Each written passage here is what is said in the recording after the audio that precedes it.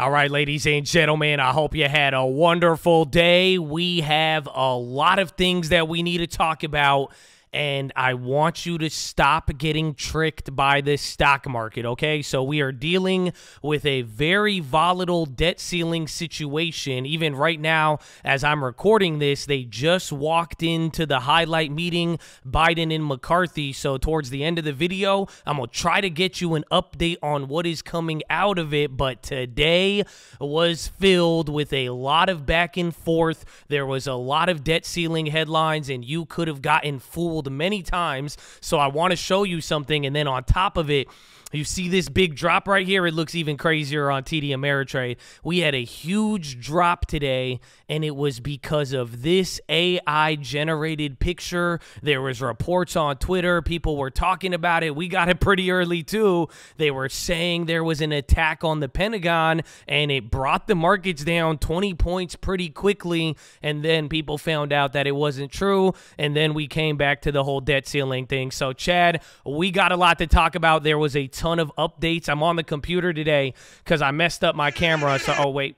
That was the horn. So you're going to have to deal with me for a little bit, but we have a lot to talk about. Today was wild. It's going to get crazier, and I want to make sure you don't get pump fake. So, Chad, drop your thumbs up on the video, all that good stuff. Hopefully we see you live, youtube.com/thestockmarket, but let's run it, baby. Let's get right into it. So like I said, we're waiting for updates on the Biden-McCarthy meeting. Again, the weekend, it was all bad news. We were supposed to have an outline, and we didn't, but people were encouraged by the talks. And then throughout the day, this is here. I'm just going to give you the lesson here. You're going to see what I'm talking about. But throughout the day, there was a bunch of bad news, then a little bit of good news, aka McCarthy was tweeting, talking with reporters, and pretty much said, we don't have a deal, we don't have a deal. I'm willing to lose the speakership, but I think we could still pull a deal by the end of the week. There was a lot of back and forth, but sometimes the market wouldn't react, sometimes it would, and this is the key that I want to give you. This is what we've been saying this whole time. This bottom left, this is bonds.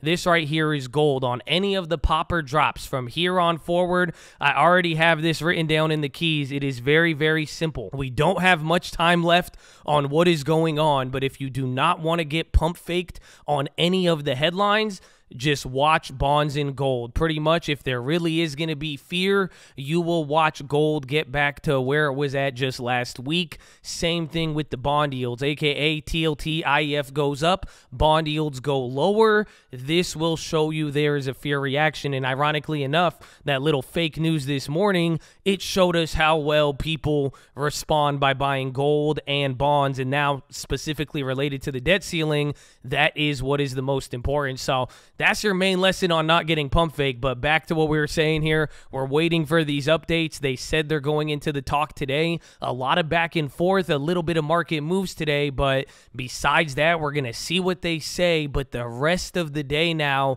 was extremely hawkish. Now, this is what kind of relates to the debt ceiling drama and why I'm telling you to pay attention to gold and bonds, because if you saw it today, there was a lot of hawkish and bearish news, but the market didn't reflect that. We've been going up on optimism, but some of the negative stuff, it hasn't been causing us to go down. It's only been causing these little reactions, and then if none of the fear gauges, bonds, gold hold, it starts to sell off right away. So this is where it gets interesting, because we were talking about this a lot today.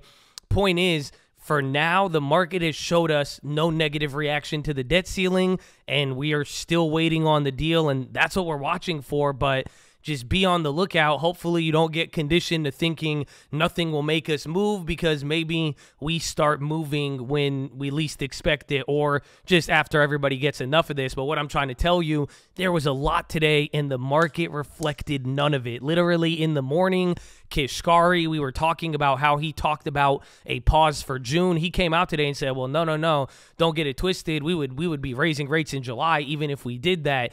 Fed Bullard kid today came in, and he said he wants 2 more rate hikes. He said, I don't know when you're going to have them. I prefer sooner the better, but he said he wants 2 more rate hikes now even by the end of this year. There was just a lot of hawkish talk.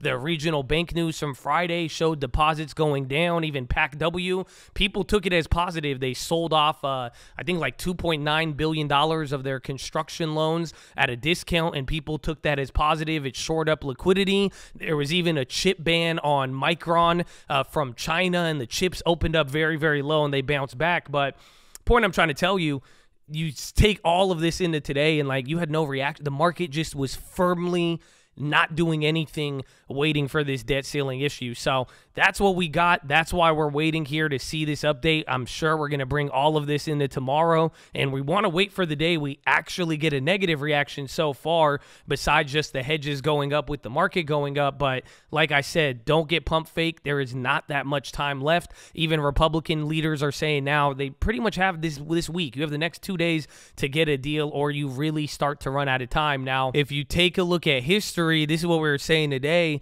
There was just so many different instances where things have been pushed to the wire. Pretty much it was like 1995, 2011, 2013, and even 2021.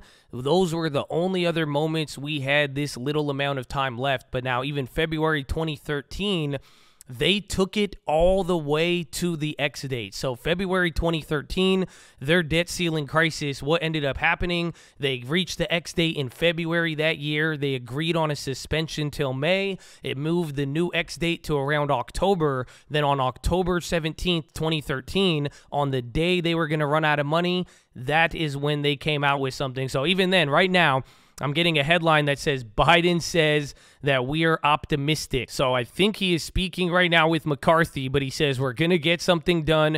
We talked about the need for bipartisan agreement. We need to cut spending. And Biden says we should be looking at tax loopholes. Let's see what McCarthy says. The futures aren't open as I'm recording this, so we're going to see. But like we were just saying, you know, the history of all of this and how this is played out, we've pushed it to the limit and we're getting there. And then here's another fun fact. Where was it? I think it was in 79, but everybody says we've never defaulted, but a delay in the debt limit raising in 79 plus a computer issue, we actually did miss a bond payment on maturing bills. So that's a little fun fact. But again, right now, Biden's saying we need to cut spending and he's optimistic. We need to see how this plays out and what McCarthy says. But so far, it doesn't sound like they have the outline of the deal, which we pretty much need in the next 2 days. So that may be our other update, but we're going to see. Oh, no, I forgot to switch the screens. Man, I had this chart up. I was showing you guys the 2013. So maybe I'll just have to edit it in there over the other video. So now you're just seeing this twice if you're wondering why that's there. But let's go to the final key now.